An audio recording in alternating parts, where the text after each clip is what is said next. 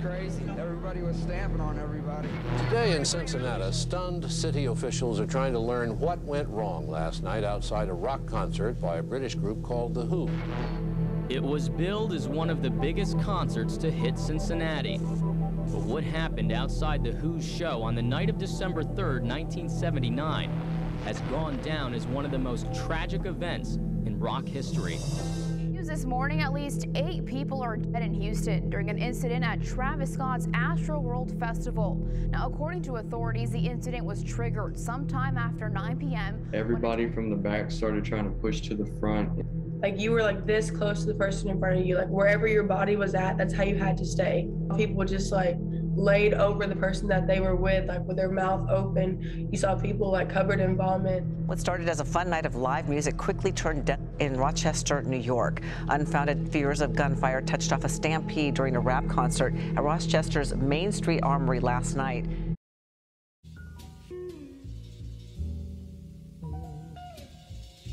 All across the country, people roll out in droves to support their favorite musical artists, visiting huge music festivals like Coachella, South by Southwest, the former Warped Tour, Austin City Limits, and Afropunk, just to name a few. Most of the shows I just mentioned have one thing in common: huge crowds of fans ready to spend the entire day listening to some of the biggest artists in the game across all genres. Now, when it comes to events this huge, the right precautions aren't always taken to ensure the safety of its patrons, as seen in 2021, when 10 people were crushed while attending Travis Scott's Astroworld Festival. Now, Travis Scott wouldn't be the first to find himself in a situation just like this. Many artists before endured the same. Artists like The Who, Guns N' Roses, AC/DC have all had the same thing happen. But while there are terrible tragedies like this occurring all over the world for decades, there's one particular event that is mostly remembered by those that it affected personally. And to see where it took place, you'd have to go no further than Harlem, New York, because it was here in December of 1991 where one event that people thought was meant to raise money for charity would result in tragedy, and the families of 9 innocent people would find themselves seeking justice and answers. Do you blame the crowd itself at all? I don't really. I can only go by what I saw on television. I just felt that if the doors were open, that the children would have been able to go inside. On today's episode of Evil Intentions, this is the story of the City College Stampede.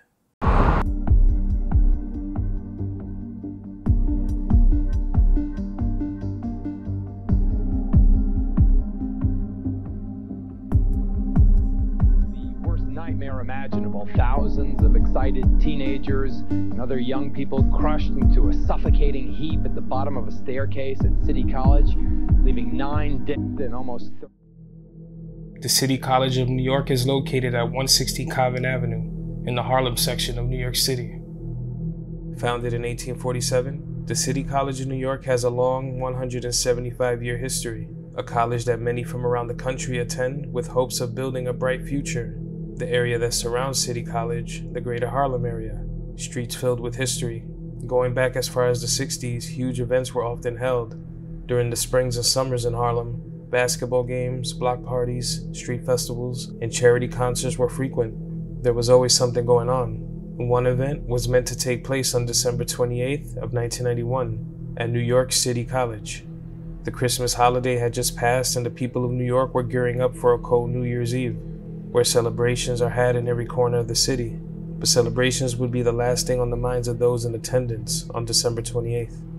The event in question was a celebrity basketball game, at first said to be an AIDS fundraiser, hosted and promoted by Sean Puffy Combs. He held the event along with another well-known rapper, Heavy D. Combs was no stranger to throwing big parties and even bigger after-parties. It was something he did often, and this event, like many others, was supposed to go down as a memorable night full of notable moments. As the event approached, tickets were sold at $20 a ticket to ensure entrance to the star-studded event. Some of the well-known names in attendance were LL Cool J, Mike Tyson, Dougie Fresh, and Red Alert. The teams facing off against one another were full of talent. The game was marketed as the Hefsters versus the Puff Daddy All-Stars. Some of the talent on Heavy D's team included Michael Bivins of Belle Biv DeVoe and New Edition, members of Boyz II Men, Run DMC, Phife Dawg, and Big Daddy Kane. They'd go head-to-head against Puffy's team, which had members of Jodeci, Brand Nubian, Guy, Nice and Smooth, and Ed Lover. DJing the event was Funkmaster Flex of Hot 97. So I was going to the Palladium on Funkmaster Flex night. You know that night? Oh yeah. Funkmaster Flex night. Yeah, it's cool. On Christmas Eve of 1991, a then assistant for Puffy walked into the office of Charles Sutton, the then president of the Apollo Theater, to request that tickets be sold at the Apollo Theater box office on 125th Street, the heart of Harlem. But according to reports, none were available since the request was declined. One reason given for the decline was that the Apollo couldn't accommodate every request coming their way. Another reason was that 98.7 KISS FM looked to also be involved in the event, with their name being on the flyer, and their main competition was WBLS FM, who was owned by Apollo's parent company, Inner City Broadcasting. The Apollo was already listed on the flyer as a point of purchase, and KISS FM had already began promoting the event since December 20th, and in those ads, they'd mentioned the Apollo as a location to buy tickets. Phone calls poured into the Apollo, but those people were turned away. Flyers were put onto the window of the Apollo directing people to Boss Emporium, a Harlem clothing store, an alternate location to purchase tickets. The then owner of Boss Emporium stated that she wasn't sure how many tickets had been sold, but she knew they were going fast, mostly thanks to the popularity of Heavy D, who was signed to Uptown Records. KISS FM promoted the event every chance they could, and even gave away 10 pairs for free. The confusion about ticket sales is where the problem began, but this didn't really alarm anybody. This was a charity event after all, so nobody was exactly eager to cancel it, not until it was too late. The exact location of the event was said to be at the Nat Holman Gymnasium, located inside City College. It was then that a member of KISS FM's staff saw the insanely large crowd standing outside of the college. Knowing that there was just no way everyone could possibly be let in the hour that followed, a call was made to the KISS FM station, letting them know that the event was over-publicized. Wendy Williams, who was a KISS FM DJ at the time, would tell listeners that if they didn't already have a ticket to the event, they should stay home. But it was just far too late to put that message out there. The numbers continued to grow. Hundreds were gathered on 2 separate lines at first. According to some witnesses who attended, the crowd was already huge by 5 p.m. There were no police on college grounds as of yet, just a few men telling people to step back, although officers mentioned that they were there by 4:45. Timelines often conflict when it comes to this. Time continued to pass and celebrities were starting to arrive, entering through the same entrance that ticket holders were meant to enter through. Many were led into the gym, but outside, the crowd was growing restless. It was said that guards were letting people enter who didn't have tickets, allowing them to purchase tickets on the line. Obviously, this made actual ticket holders very upset. Many continued to try and force their way in. A crowd already filled the staircase that leads into the gym. These were many, some ticket holders and some who purchased their ticket on the line. They'd form on the stairs, pressed up against the gym doors. Doors that if you were standing in front of them, would require you to pull them open, not push them. If the crowd would grow too large, there'd be no space to open those doors and get inside. The gym itself already had a large amount of people who'd been let in. Some who were inside looked on as they waited for their friends or loved ones to also be let in. The idea of seeing so many huge names in music at the time for a mere $20 was just too good to pass up for some. But around 6:30 p.m. that evening, tragic events truly began to unfold. It was said that Greg Nice of Nice and Smooth and a few others showed up to the event, approaching the glass doors leading into the building. As they made their way in, the huge crowd who'd been outside waiting would begin to surge in behind the entourage. Some stated people determined to enter were saying 1, 2, 3, push, and they were starting to move inward. The safety glass on the doors would shatter under the weight of hundreds pushing. Some who were entering through the broken entryway would pull the dangling shards of glass away in order to let more people enter. People were beginning to panic and cry out for others to stop forcing their way in, but those cries were ignored. The huge crowd that just broke through the glass was now pushing on all of the people below in the 12-foot wide stairwell, crushing everyone who stood against the doors. According to early reports, Greg Nice tried his best to get the crowd to move backward by standing on someone's shoulders and yelling at the crowd to move back, but to no avail. Others saw it differently, however, with later reports mentioning it looked to be more of an opportunity to escape the mayhem by stepping on others. Only those who were there that night know for sure. I'm just mentioning what I've come across over the years. But either way, full-blown panic and chaos would erupt as many climbed onto each other, trying to fight their way out. Others gasped for air as hundreds of bodies pressed onto them, making it impossible for their lungs to expand. Many lay unconscious as others fell on top of them, and bodies stacked onto one another. They were all trapped, crushing one another, and the situation would only get much worse. Eventually, some of the doors were opened, and those inside who became privy to the ongoing chaos just feet away began pulling people inside the gym where there was room, and the pandemonium continued. The following footage was taken that night and shows the confusion, chaos, and attempt to save lives.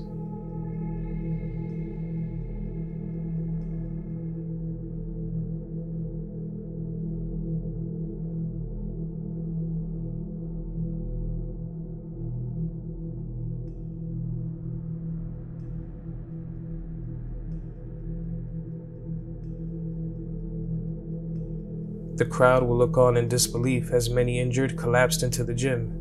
Bodies were carried throughout the gym, appearing to be lifeless. On the mic, rapper Dougie Fresh would make a plea for those with a cellular phone to call for help, since the only payphone was behind a locked door.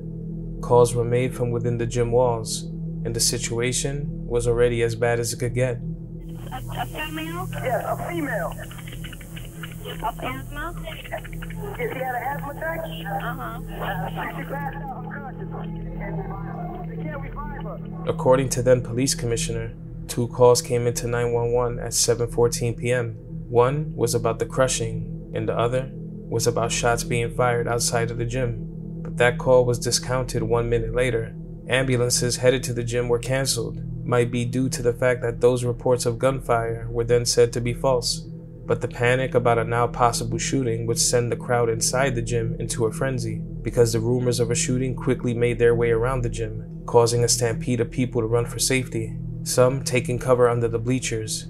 The first ambulance to actually arrive at City College arrived at 7:28 p.m., about 15 minutes after the chaos was already well underway, since timestamps on footage show attempts to save lives at 7:13 p.m. Many who weren't even EMS workers would try their best to revive others who'd suffered critically in the crushing just moments ago.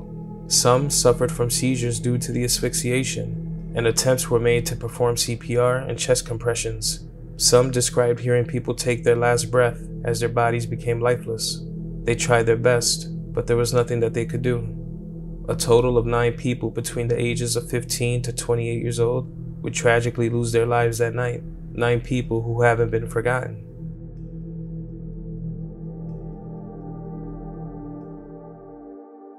Leonard Nelson Jr. was a 17-year-old from the Bronx. He lived in the Chester houses with his parents. He was an only child and always pleasant to those he came across, a trait neighbors said was thanks to his parents, good people who raised him well. He could be seen walking around the neighborhood with his Walkman in his hand, with hip-hop blaring from the headphones. He was mostly inside and didn't do much hanging outside in the streets. Leonard was a high school student and a quarterback of his football team, the Truman Mustangs. He was full of energy and he loved sports. He had plans of going to college and begin building his future. A football field in Co-op City would later be named after him in his memory. Letitia Krishan Hurd was 19 years old and also from the Bronx. She had plans of attending John Jay College and becoming a probation officer, with the idea of helping those who might be caught up in the system. Her heart was always in a good place. She had her eyes set on her goals, planning on living in her own apartment soon. And as the event approached, she was very excited at the idea of seeing so many famous faces battle it out on the court. Her brother had warned her that she should skip this event altogether, only because at some hip-hop events, incidents were known to take place in the crowd. This is something we've heard a lot about in the past, even depicted on the screen numerous times. Of course, let's not ignore the fact that this isn't something only seen in hip-hop, so the music shouldn't take all the blame. Letitia was looking forward to it though. She trusted that the event would go smoothly, and she was ready to have a good time. Her mind was made up. The Hurd family would be among the last to discover the fate of their beloved Letitia. They thought she went to spend the night at her boyfriend's house after the event, but a friend who was supposed to meet her at the event would later identify Letitia as one of the victims. The word of her death was spread quickly through the streets. Her brother only found out about his sister's death when someone came up to him offering condolences. He had no idea that she was one of the people who had lost their lives the night before. This was his first time learning about it. Cherise Ann Noel was 26 years old, from Brooklyn, New York. She came from an avid church-going family. She lived with her grandparents and her 6-year-old daughter. After working hard in school, she had recently become a nurse, receiving her nursing degree just a week before this event took place. Her entire family attended the graduation, and the vibe was nothing but proud celebration. She was happy about having achieved this. She attended City College that night with her boyfriend, but when the chaos unfolded, they'd become separated. He looked for her as best as he could as the situation only got worse, according to her aunt. Her boyfriend was shown pictures later to help identify her, and the truth set in that Sharice was one of those who died. At her funeral, fellow nurses filled the rows wearing their work uniforms to honor her memory. Jabal Rainey was 15 years old, the youngest of those who died. He was from Harlem River Drive. At the time, he was a high school student. He was raised by loving parents who tried their best to keep him away from the dangers of the streets. According to reports, he didn't even want to really go to the event, but decided that he would go anyway. Darren Brown was 28 years old. He was friends with the guys in Nice and Smooth and member of their road crew. He was a huge music lover, helping with concert logistics and driving them to different cities. They were childhood friends. He should have been guaranteed entry. He was a big guy, standing at 6'4" and over 260 pounds. Darren was said to be a man who showed immense love to his 21-month-old daughter. He had absolutely no problem showering her with gifts during the holiday season. Sadly, the child's mother passed away delivering their daughter, but the love Darren showed his little girl was immeasurable. He was still grieving the loss of his child's mother, but had every intention of being the best father she could ever need. He also had a son, though the child's mother would find out she was pregnant a week after Darren's untimely death. Darren should still be here today, but the crushing that night was so powerful, it would take just moments before even a man of his size would become unconscious and suffer this fate. He was barely recognizable when he was identified. Just days before this event, Darren's daughter, who normally had become used to calling Darren by his street name, Spice, had finally called him Daddy. That happened on Christmas. Family would be forced to tell the young child that both of her parents had gone to heaven. Darren was set to be buried next to the child's mother. Yul Dargan was 24 years old. According to his parents, he was a music, television, and sports lover. His 3-room attic apartment at his parents' home in the Bronx could be found adorned with posters of everyone from Whitney Houston to Michael Jordan, because he was a huge basketball fan. He loved all sports. He was always going to the Meadowlands for events. That's why he wanted to go to this. He was known to be very active at the Walker Memorial Baptist Church in the Bronx. In fact, he was one of the most active younger people there. He was baptized there and later became a junior deacon. He was also a Bible study leader. He graduated from Cardinal Hayes High School and landed a job at a brokerage house. He had plans on moving to Atlanta sometime soon, where he had relatives. He intended to work within their transit system while attending college. The day of this event, Yul rode the D train toward Coney Island with his mother. It was her birthday. He gave her a bottle of White Diamonds perfume as a gift and let her know that he'd be giving her her birthday card after the basketball game later on. She was a nurse at Coney Island Hospital. He made almost the entire trip with her before turning back. That night, Yul's mother watched the 11 o'clock news and saw the reports of a horrific event that had unfolded at City College. She would ask herself, didn't Yul say he was going to City College? Moments later, her phone started to ring. It was her pastor letting her know that Yul had been injured. She would later find out that he was dead. Over 600 people would attend Yul's funeral, with celebrities like Mike Tyson and Don King attending. Many wore purple, Yul's favorite color. He was buried in a purple blazer that he had recently worn to church. Before he left that train earlier, Yul's mother would tell Yul to enjoy himself at the event later on, and he responded with, "I know I will." Those were his last words to her. Dawn McCain was 20 years old from the Bed-Stuy section of Brooklyn, New York. She was described as kind and someone who shared a very close relationship with her family. She loved her nephew, often taking him to events like basketball games. This night, he had a cold, so she left him home so he could feel better. The year previous to the tragedy, Dawn spent her time placing tickets on windshields of illegally parked cars as part of her job as a city traffic agent.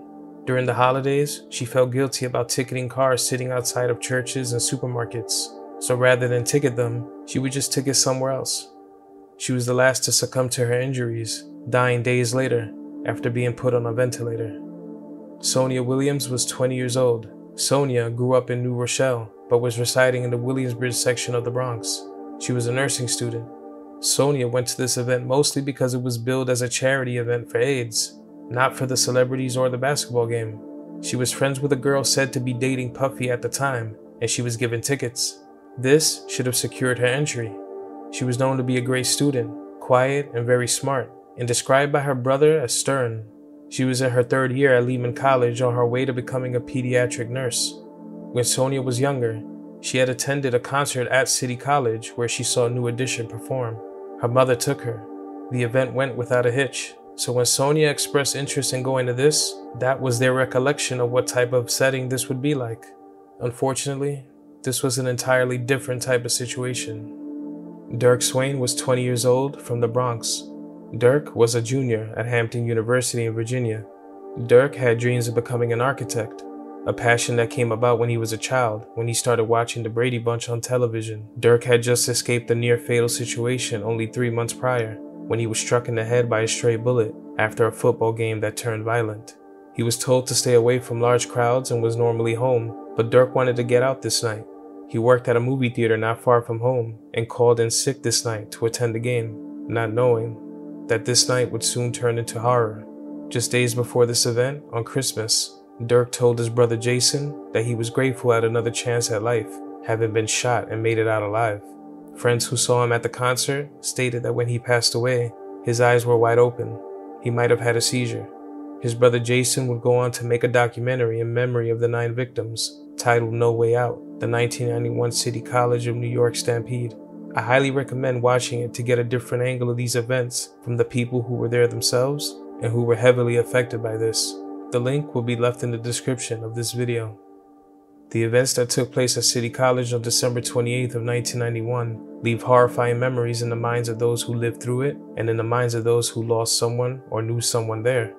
While it may not be spoken about as frequently as other events, to the people of New York, every year as the holiday season approaches, 9 different families have to face another year without their loved ones, and countless others have endured lifelong trauma after witnessing all this tragedy unfold. Of course, the question becomes, who's to blame? Why did this happen? There was a celebrity game that took place mere weeks before this. What was the difference? Selling too many tickets? Was it the miscommunication about tickets sold? A college campus that didn't take proper precaution or do their research before allowing an event like this to take place?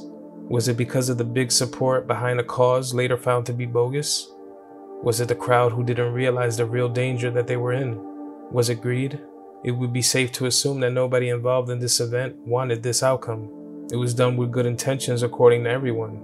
But sometimes, things unfold quickly right before your eyes, and before you know it, the situation can no longer be contained. And when it gets to that point, everyone involved in something like this, from the venue to the promoters to the officers, have to be on the same page, because tragedy can strike faster than you expect. It's always important to point out that many are to blame, but what these families wanted more than anything was to have their loved ones back. They want to be able to speak about that night and how it should have went, free of tragedy and with proper security, smiling faces among one another. And this night was the exact opposite of that. And now, these families are left to pick up the pieces. May all that lost their lives that night rest in peace. My deepest condolences go out to all the families affected in this tragedy.